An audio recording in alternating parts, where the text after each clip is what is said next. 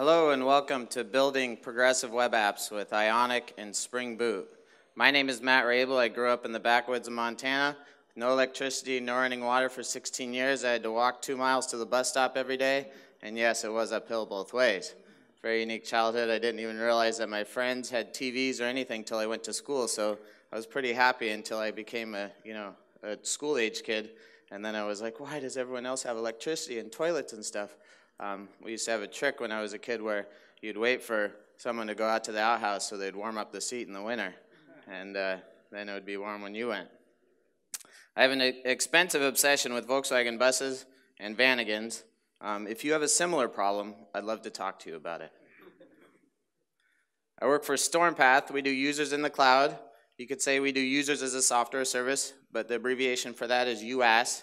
That's not very nice, so I like to say user management as a software service.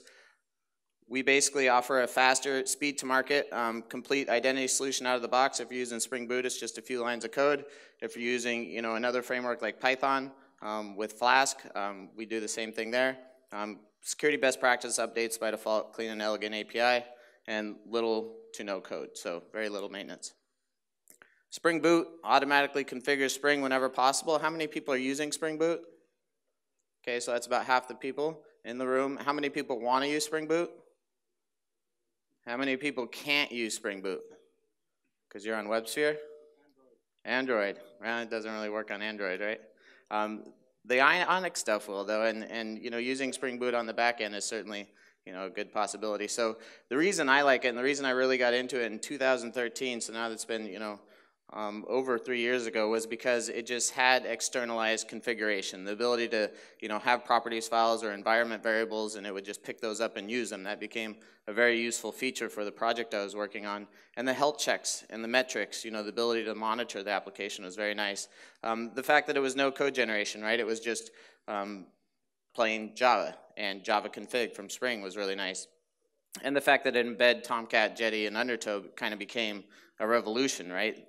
We didn't know that was possible 3 years ago, and now everyone's doing it. And there's really, the old way of doing it where you deploy wars to a container is kind of out of date. So getting started with Spring Boot is pretty easy. You just use Spring Initializer, start.spring.io. It basically has a web interface or a command line interface. So since starting these things are going to take a while, I'm going to do those as we're going through the presentation. Now you probably can't see my screen, so we'll go back here and we'll mirror it. Try to mirror it.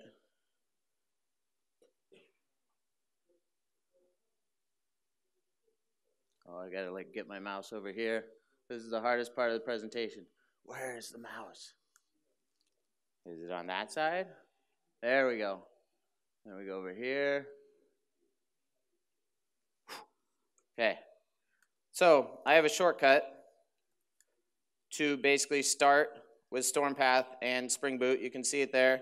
Basically hits start.spring.io, hits the starter.zip, so that gives me a downloaded zip, and then I'm specifying the dependencies of data JPA, data REST, H2 for an embedded database, web for Spring MVC, dev tools, which will allow me to recompile and restart everything, security, that's Spring security, and then Stormpath, which builds on top of Spring security.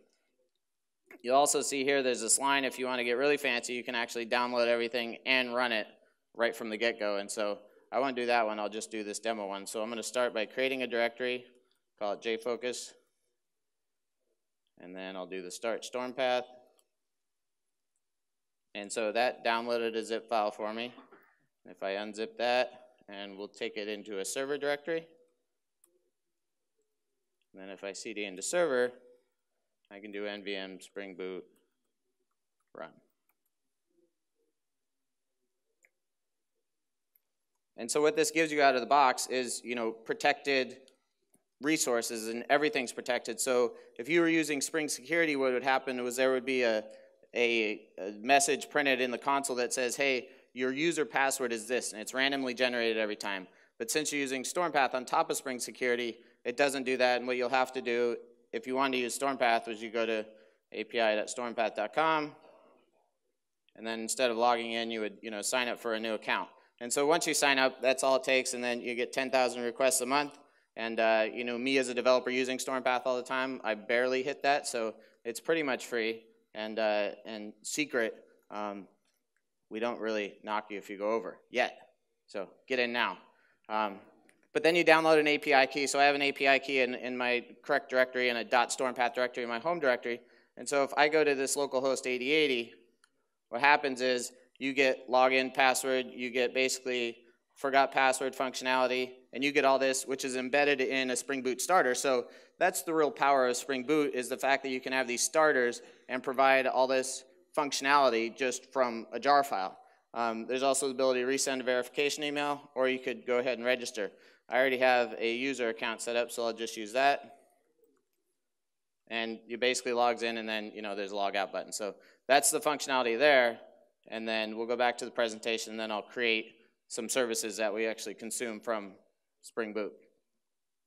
So Ionic is basically an open source framework for creating mobile apps.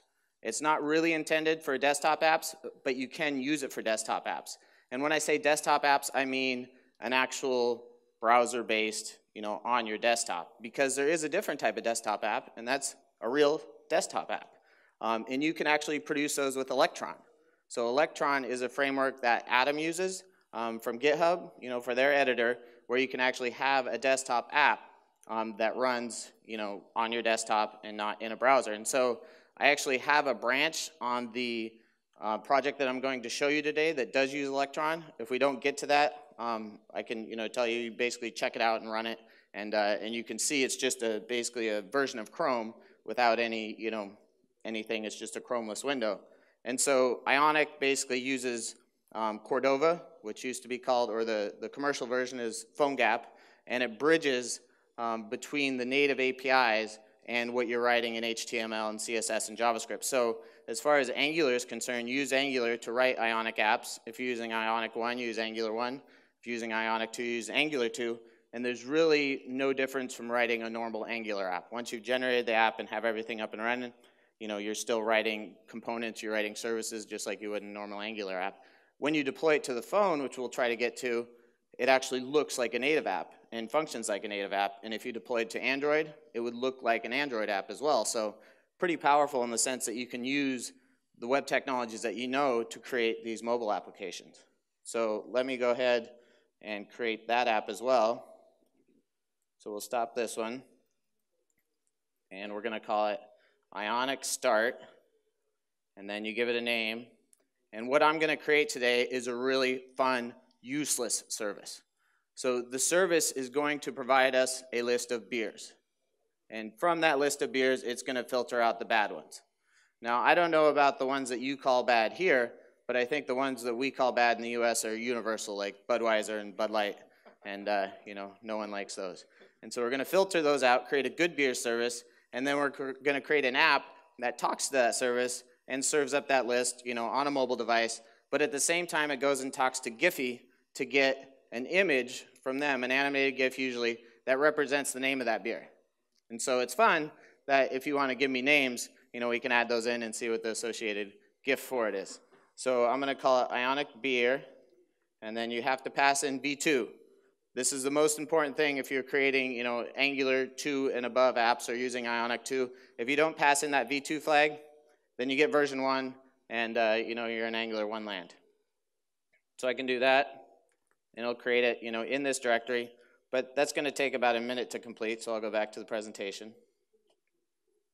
So Angular, you'll notice they say one framework, and I think this is where it really starts to shine, is when you use things like Ionic or Electron and actually have apps that don't just get deployed in the browser, but they get deployed on the phone, or they get deployed with Electron as a desktop app. It's pretty powerful, and it's nice that they allow us to do that. So there's a big difference between doing responsive web design and mobile-first web design. And a lot of us, I think, do responsive web design, where we use our fast laptops, we use our fast phones, and we get it all working, and then we say, oh, I got to scale it down to work on a phone, right? And so that's a responsive way. And the better way to do is mobile first, where you actually test on the device first. And there is the device toolbar in Chrome that allows you to actually, look at how your web page looks on a phone. So that's one strategy to use. The other one is just to get a really slow laptop or a really slow phone. So if you work for a company that, believes in user experience, then that's, something that they should sponsor you buying, right? You got your nice laptop, but then you have your slow one, or you have your slow Android phone that most of the world uses. And a lot of this comes from Alex Russell in this YouTube talk, and I just grabbed this quote out of that, basically saying that we failed on mobile. And the reason we failed on mobile is because we have these apps that take, on average, 19 seconds to load on a mobile device. Not apps, but web pages, right? Mobile websites. And people have kind of optimized for them, but not really, because they're still like multi-megabyte downloads. And so if you want to, see the real experience, what he recommends is, first of all, implementing the purple pattern, which I'll talk about, and then getting a really cheap Android phone.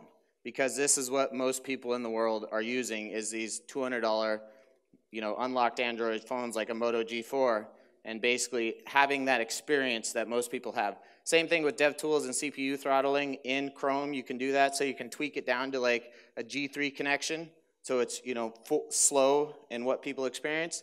But I don't know if everyone is developing consumer apps, right? Me, myself, a lot of times I'm developing enterprise apps where everyone has a fast desktop, has a fast phone, and that's what you're developing for. But if you're Google, you can see why they basically recommend that you try to make it for the masses, for everyone in India and Africa with the slower phones.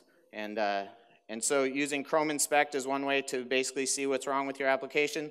Lighthouse is something that you can use to verify that you have a progressive web app.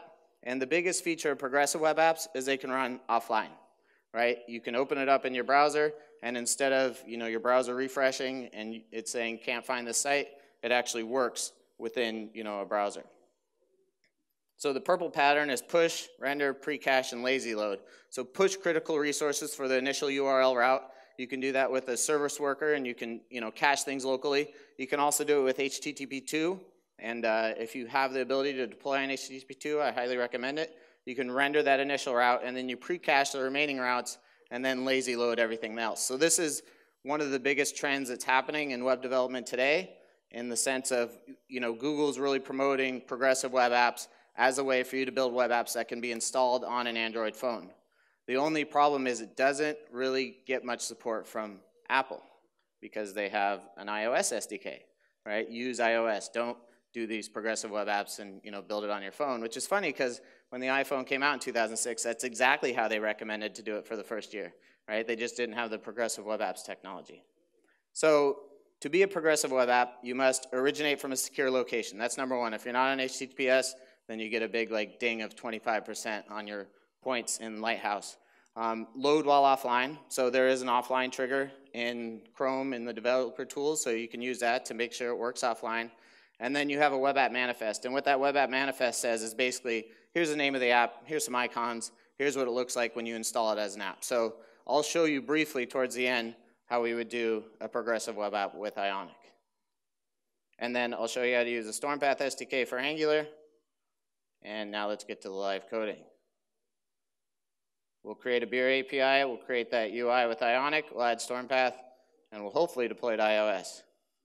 We got 35 minutes. Let's get to it.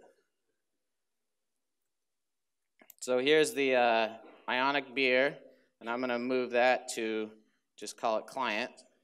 So now in this directory, we just have client server. We can remove that demo.zip. Close this presentation, make it a little cleaner. You guys can see everything. If you have any questions during the talk, I encourage you to ask them then, because maybe you missed something or maybe I went too fast and you want me to go back.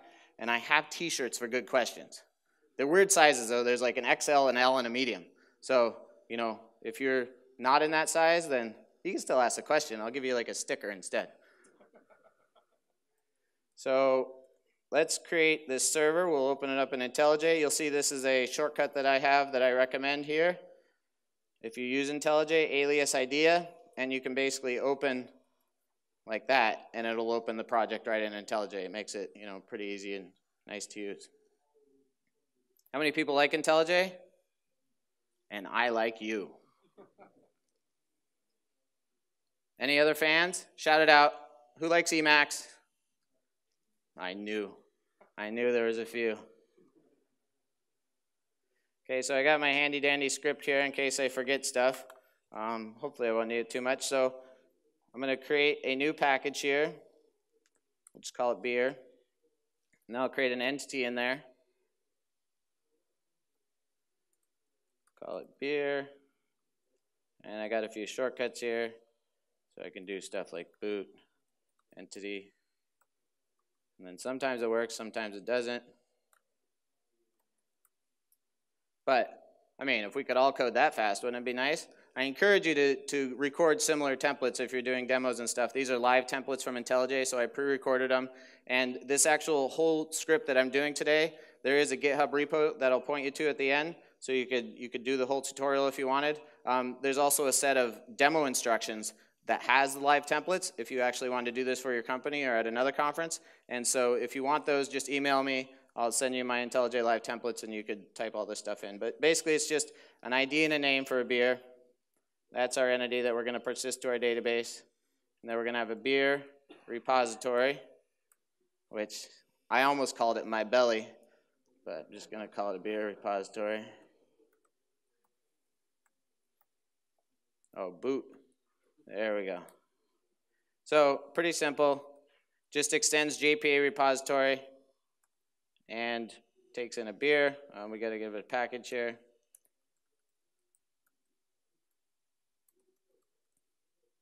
Okay, and then import that guy. Why isn't it like it back here? It's public. Oh, it's not.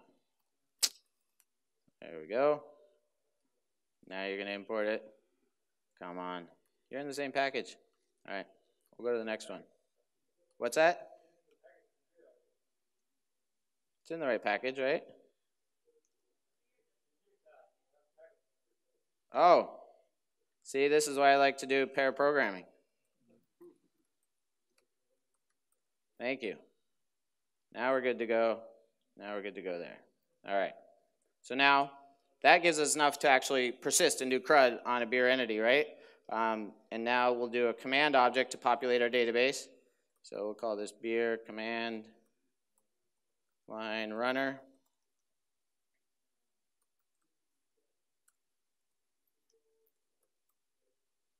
So this takes in that beer repository. Oh, I gotta get a package again.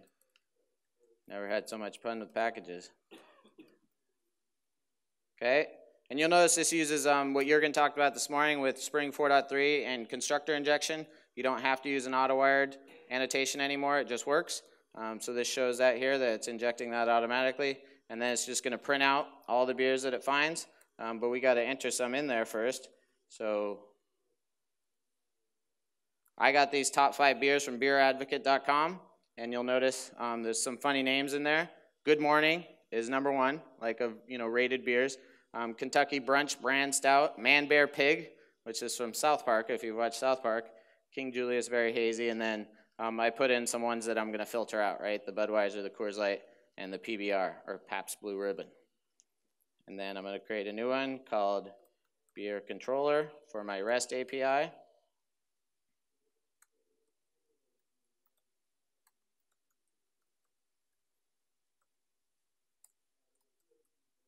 Okay, and so that looks very similar. It just serves up, that list as the root endpoint. So we're not going to do that one right now. We're going to add, I'm just going to delete this one, but you see how it works. Then we'll add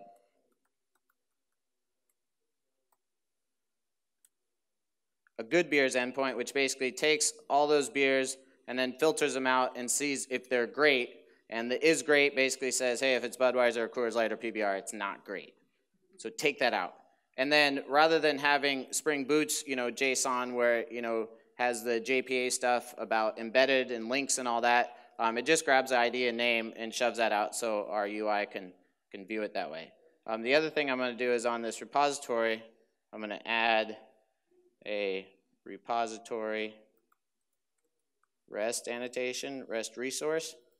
And what this does is it actually takes that repository and makes it an anemic domain model. If you read ThoughtWorks Radar in November, they recommend against this, but we're just talking about beers. And what they recommend against is just taking your domain model that you have in a database and just exposing it. right? You usually want to do some more customization. So that's what our good beers endpoint does.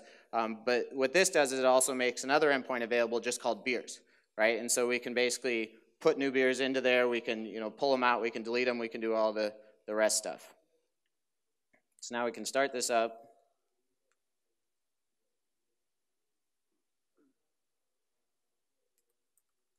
And now we should be able to do, I use HTTP IE. Instead of curl, it's just got a little nicer interface. We can go localhost 8080 good beers. And that basically gets denied because we aren't logged in, right? Everything's protected by Spring Security and Stormpath. So I can use basic authentication.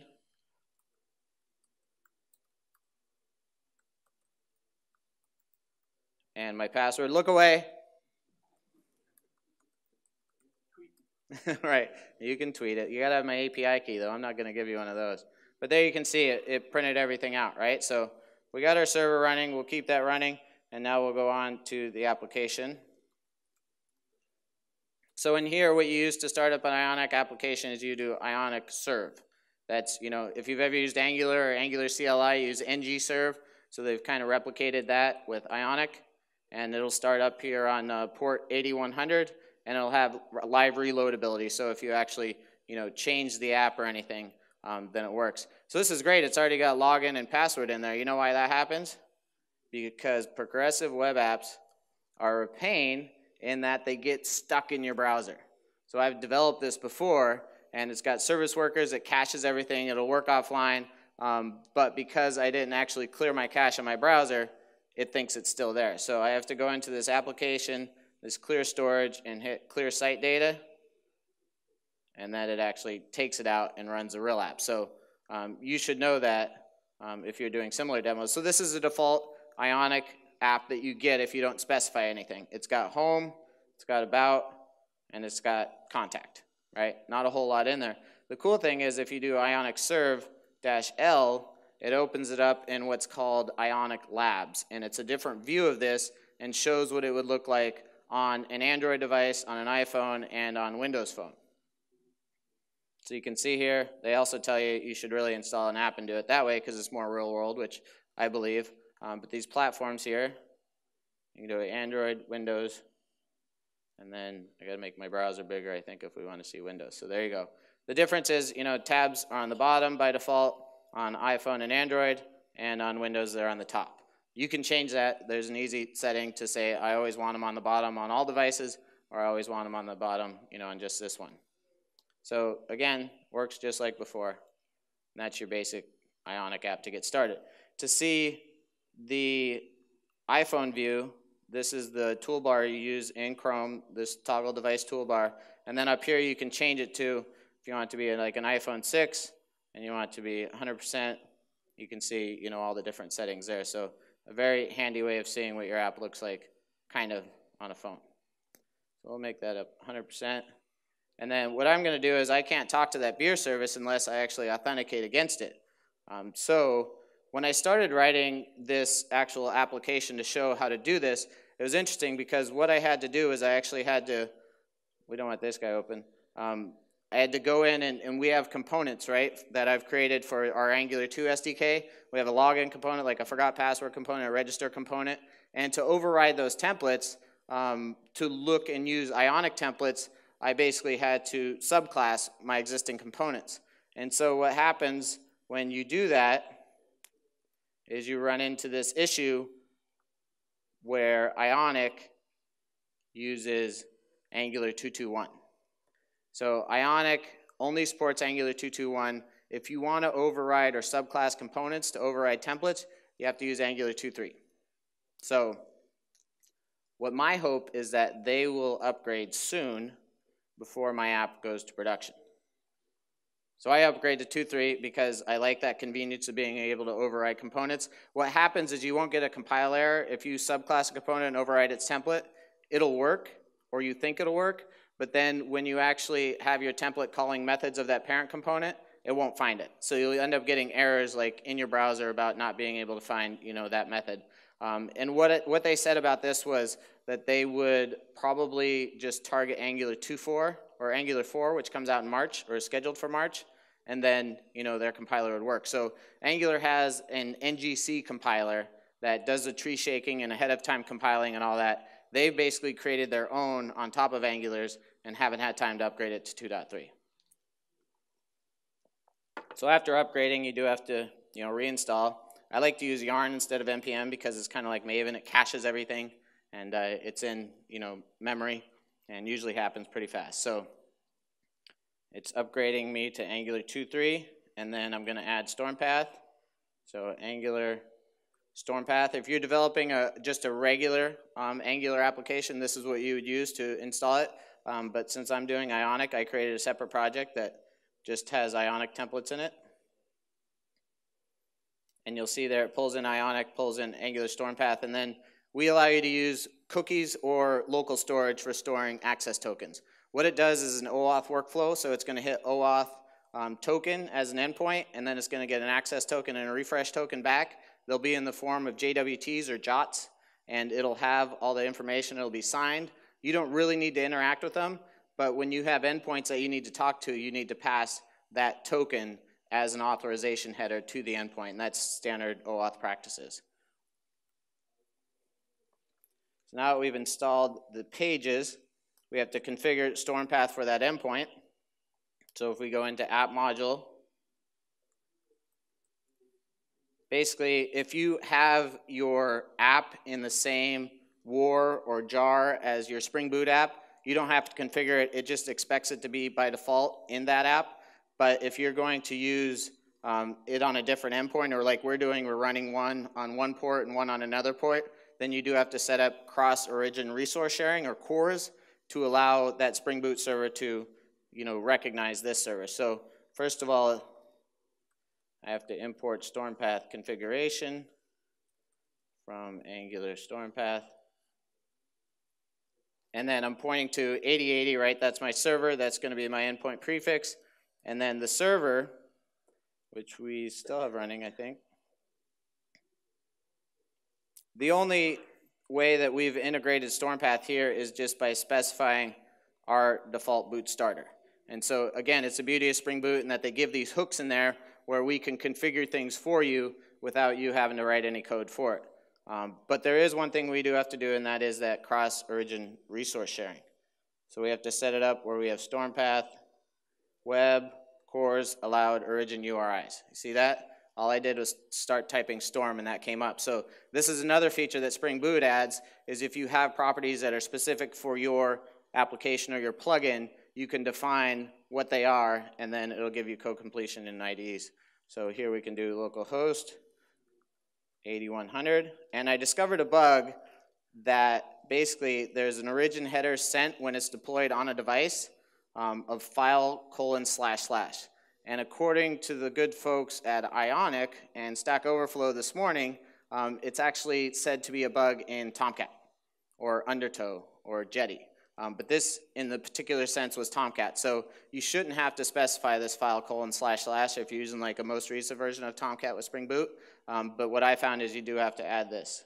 So that's how we're going to configure our server to allow requests from the client. And then we have our client back here, and we stopped it there, so we'll run it from here. I do have to configure a couple more things. One is Stormpath module. I need to import that, and the Ionic module. So the Stormpath module has a Stormpath service. So if you didn't want to use like our pre-built pages, you could actually just use the service, and it's got like login. You pass a username and password in. That all works pretty nicely. And then basically you need to have entry points. And so these are login page, register page, and forgot password page. And you'll see these are imports from Ionic.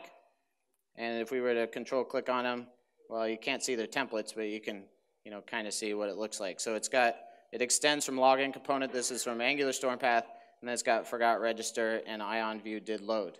And there's a constructor that does construction injection for everything. So now if we run this guy,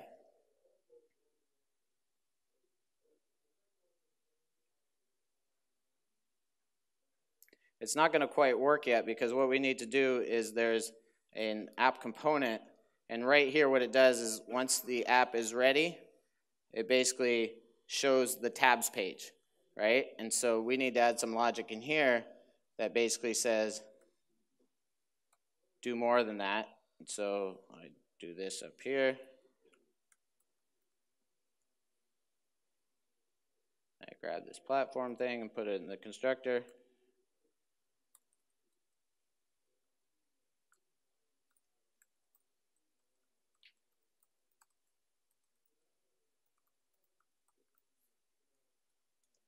And import the login page. Oh, you hear that? Fan's going now. It's like locked up and everything. Oh, there we go. It happens every once in a while when you have Spring Boot and Ionic running. So the reason that it's complaining there is we already set this to a tabs page.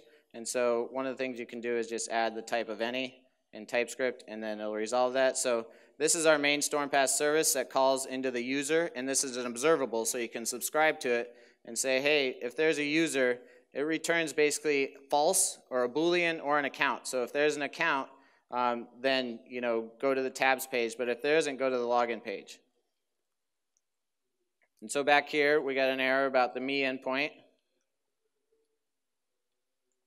That's going to 8100 me, right? It's not going to localhost 8080. And the reason for that is because I forgot one configuration setting in here, and that is to set that Stormpath configuration as a provider. So we're going to override the default Stormpath configuration, and we're going to do use factory and point to that method, which was Stormpath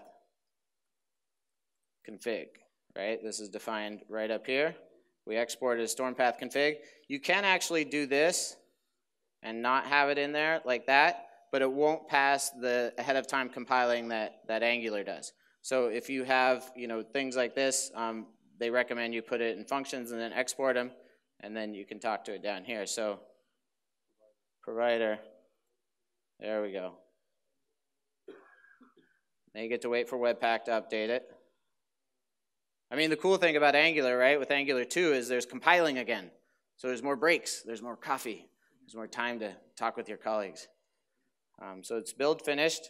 And now back here, you'll see that we actually get a login page now. There's also forgot password. And the cool thing about Ionic is it does all these navigation stuff for you. So these little things up top, I didn't have to create those, right? It creates those for me. And the back navigation, the forgot password, it's right up there as well. This create account, it actually fetches this data, it's JSON data, from the endpoint that we hit in our browser. So we can actually go back here and go HTTP localhost 8080 login, and then we'll have to, I don't think we need to authenticate against that one. It gives JSON data back. So this is the way that Stormpath basically builds the forms for you. You can see here that these Ionic templates don't support social login right now, but it does have that information in here that says, hey, there's a Facebook login configured for this account. So it's very easy to add social providers and stuff like that. So I'm going to use just my regular password here.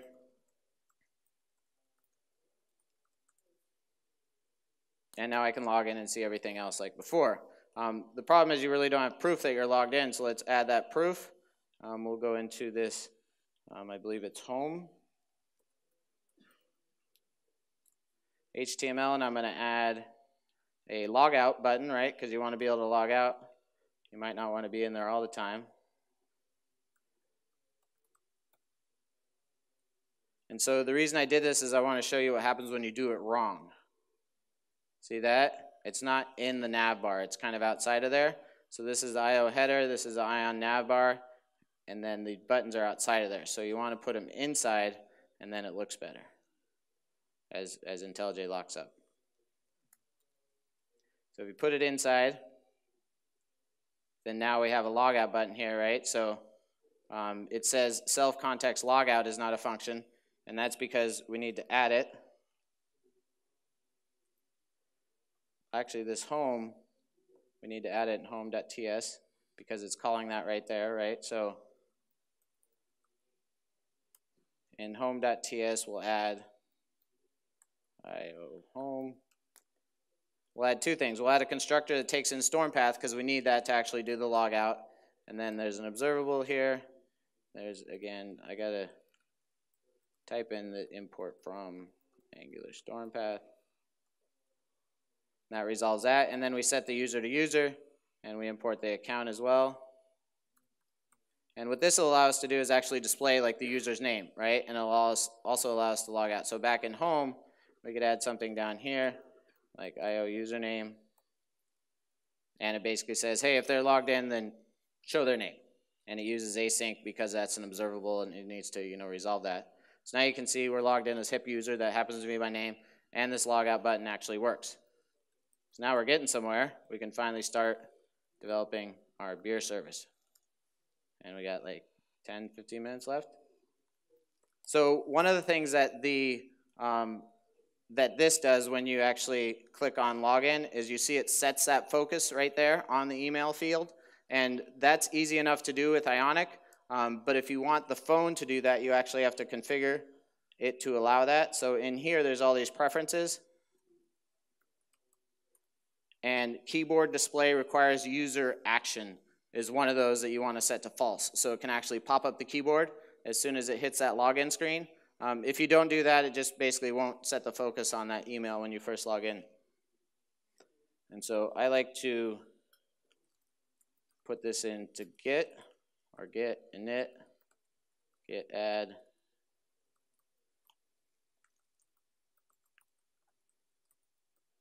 First commit.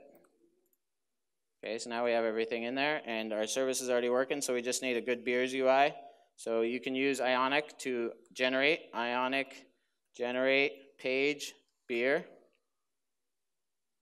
Oh, we're not in the right directory, so you have to be in an Ionic project. And so once you do that, it generates it under this pages directory, right? There's an HTML file it generates. There's an SCSS file, so it does, SAS by default, and then it has, an actual beer component, or what they call a page. And so the first thing you're going to want to do, it doesn't do this for you. I think they will add it, but this is something like Angular CLI does now, is it will add it right here, right, as an entry point. You also have to add it as a declaration because it's in this project. So now we have those, so we should be able to get to the beer page, but we're not going to be able to see it unless we have tabs for it, right? So we'll go in here, we'll make this one 3, we'll make this one 4, call it beer, and as luck should have it, there is a tab icon for beer. Ionic ships with a number of icons, so if you search for Ionic 2 icons, they call them Ionicons, and basically they're different for different devices, right? It renders differently on different devices. Maybe it doesn't render on all devices, right? Angular is only going to work on iOS, but you can basically, search, and lo and behold, there's one for beer. So you can easily add it in there like that. And now you also need to add it in the tabs file here. So we'll say here that we have 2, 3, 4. This one's going to be our beer page.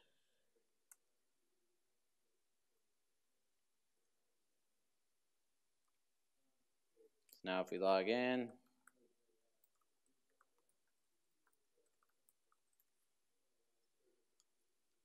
should be there.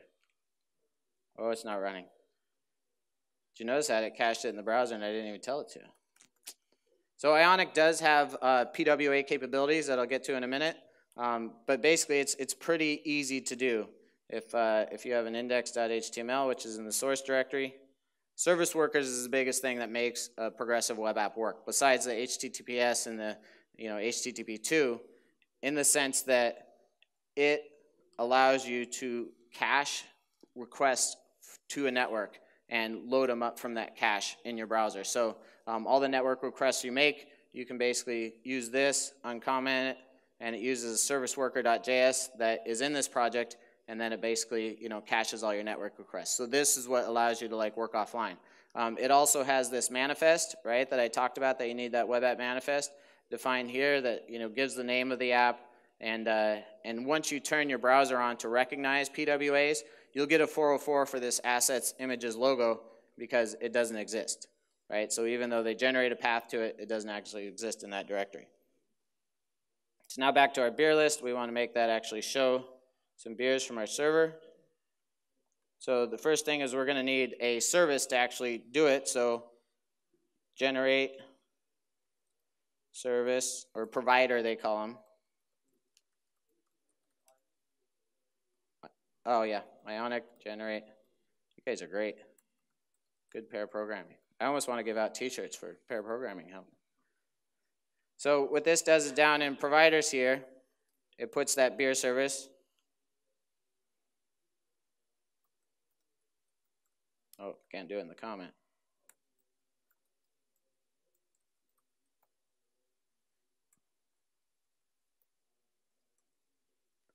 I must have named it something else.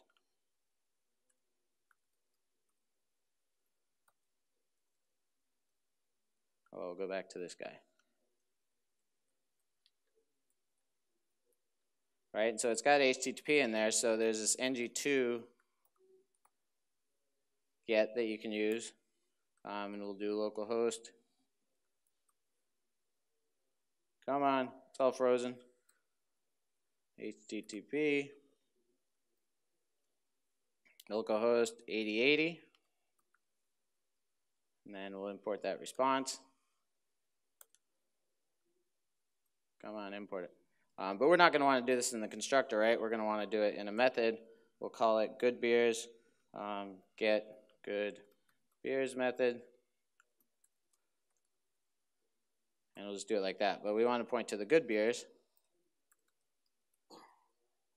Right? And then in the module in the beginning, what we did is we configured it so the auto-authorized URIs are anything that's past localhost 8080. So what this does is adds a bearer token or an authentication token that's bearer token from the actual access token that we got back when we logged in.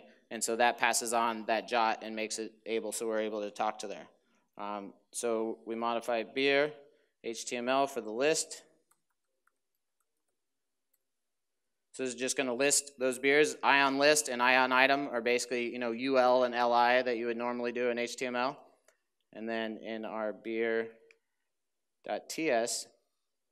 is where we're going to call that service.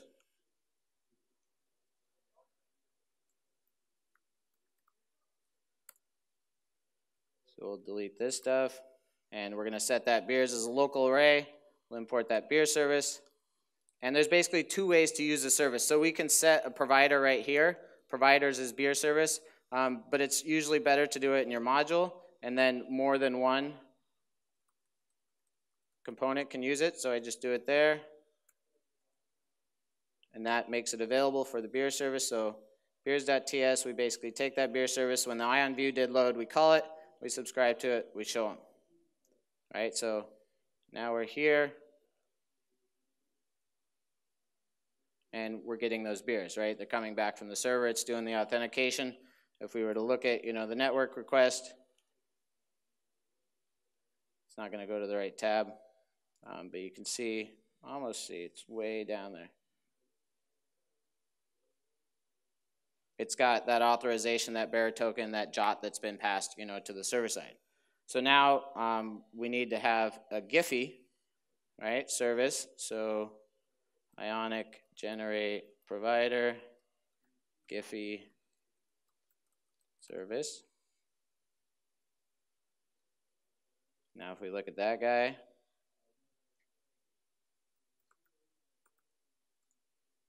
oh, wrong one.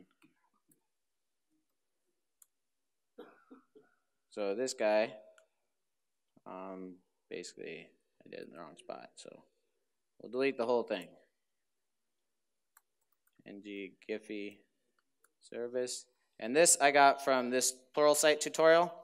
So this API key, who knows when it'll stop working? If you try this yourself, it could stop working any day. But it basically takes that search term from the actual beer and goes out to there and grabs those. And if it doesn't find one, then it portrays a dancing cat for a 404. So it's possible it won't actually find one. Back here we can do for each, or not for each. So let beer of beers, this Giphy service, which you have to dependency inject. And it's, if you're used to doing Java, it's kind of backwards because usually the type is first. So put that guy there, and then in our module, we have to add it here as well.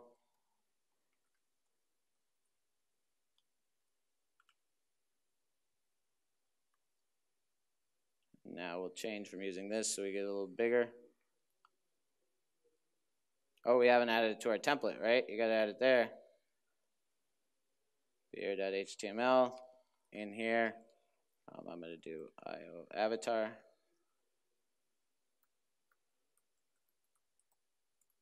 And so it just, has an avatar in there. There's a component for it, and it's going to display it.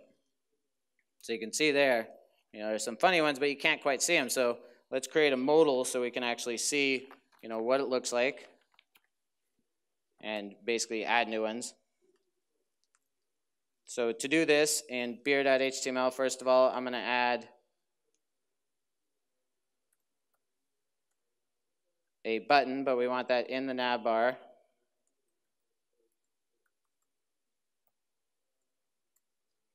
That's not it. So this, you can see there, it opens a modal, and it has a circle and a beer as icons. Now if we go back here, we can see it's up there, but it calls this open modal, which doesn't exist.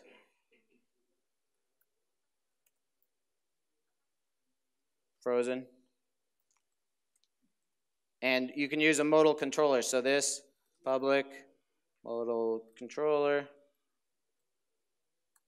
is a Ionic thing that you can use, dependency.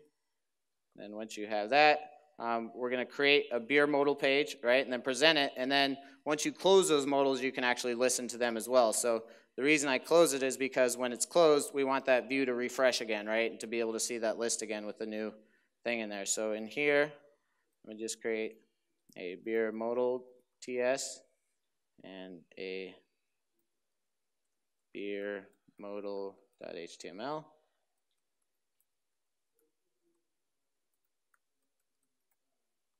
So there's the HTML, and so this modal, same thing, right? Header toolbar, and then if there's a beer present, it shows the details, otherwise it shows add one.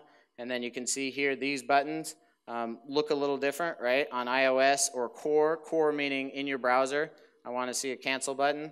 Otherwise, with Android or Windows, it shows a different icon.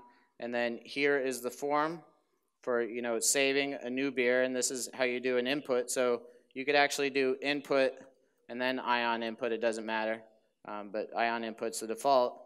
And then here it's saying if there's a beer, then show the URL from it, and then have save buttons.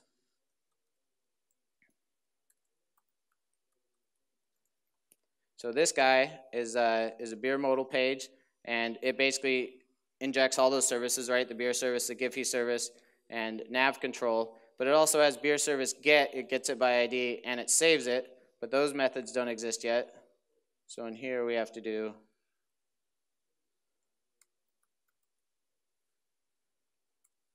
add those, right? And then import the observables.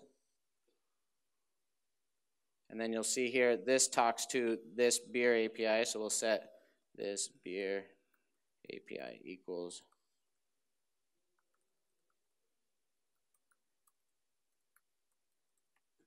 and that's provided by the actual endpoint, that REST repository that we had, right? That puts that as an endpoint that we can actually CRUD beers on. And then back, make sure that one's good. No, it hasn't been imported. We have to import it in the module. So I think Ionic will eventually probably do this part for you, just because Angular CLI has started doing it when you actually generate components.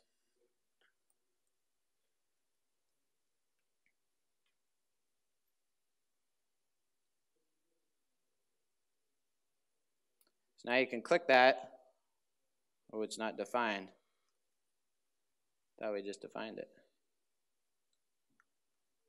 Create it. This is where you refresh. Try again.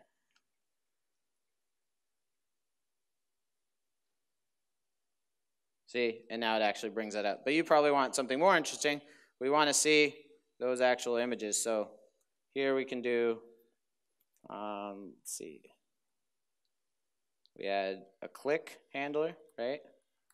and we point to the open modal, and we pass in ID beer.id. This will be the last thing I do, because I want to show you what the images look like. The good morning one's fun. And then the last thing I was going to show you is how to swipe delete, right? It has the ability to do that pretty easily. I don't know why it's taking so long to build. It's like the demo guides. Also doesn't help that there's multiple tabs running. Now you can see, right? Good morning. Not bad. So to show you, there's a Spring Boot Ionic example under the Stormpath repository. This is in my slides, so I'll show it there as well. And it basically has all this stuff in there. This is just if you want to run it and see it running. If you want to see the tutorial, you know, it's got a lot in there. If you try to print it, it's a good, 18 pages long. So has all the code in there that you can copy and paste and create the app, yourself that way. So we did all that. There's a link to the code, the step-by-step tutorial. If you want to learn Ionic, I recommend this Building Mobile Apps with Ionic 2. It basically talks a lot about Angular. So if you know Angular, and when I say Angular, I don't mean AngularJS, right? I mean Angular 2, Angular 4, Angular 5, which will be out in the fall. You pretty much know Ionic. I built the app before I read this book, and then I read the book in like an hour, even though it's like 300 pages long, just because it was a lot about TypeScript, it was a lot about Angular, and so it's pretty easy to learn once you know Angular. So shortcut to becoming an Ionic expert, just do it. Like just start coding, and you'll learn a lot more than just reading about it and tutorials and stuff like that. Like start writing the app. And I came up with a new way, because this is a Nike slogan, so I like to say just dev it. Come on, that's funny. That's it. Any questions? Free t-shirts for questions.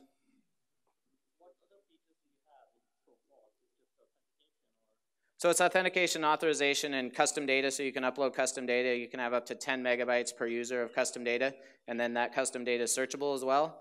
But one of the things that I want to figure out is, okay, if you have an entity model with a user object in it, how do you relate that to Stormpath? And what our recommendation is right now is you have an href, right, which is a URL to that user in Stormpath, but we probably need some sort of repository that'll fetch that automatically for you, So you can use basic authentication, you can use OAuth. We are adding OpenID Connect. Right, so you configure them in groups within the UI. Yep, and then you can have them in different groups. And then you can use different directives with Angular to basically say this person can't see this. With Angular 2, you can use a guard that prevents them from going there. Yep, and I'm the main developer on the Angular SDK, so if you have any questions or problems, I can actually fix it right away.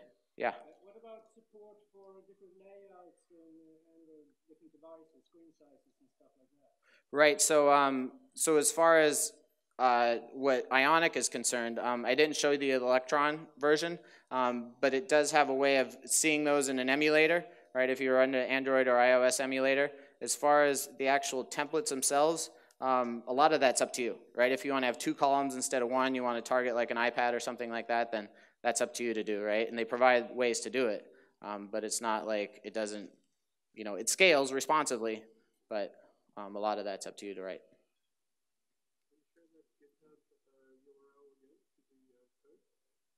Let's try it. Oh, you want me to show it? That one there? Okay. Take a picture. Or, if you hit me up on Twitter, I'm happy to send it to you. Raible. I'll upload all these slides to SlideShare. They'll be on the JFocus site. I got some stickers up here. It's probably weird that I have Devoxx US stickers, but I was on the committee to pick developers, so I know that's going to be a good one. I have cards and t-shirts. So those are 3 questions. Do you happen to wear like an extra large or a medium or a large? Medium? I think the rest of you are free to go unless you have other questions.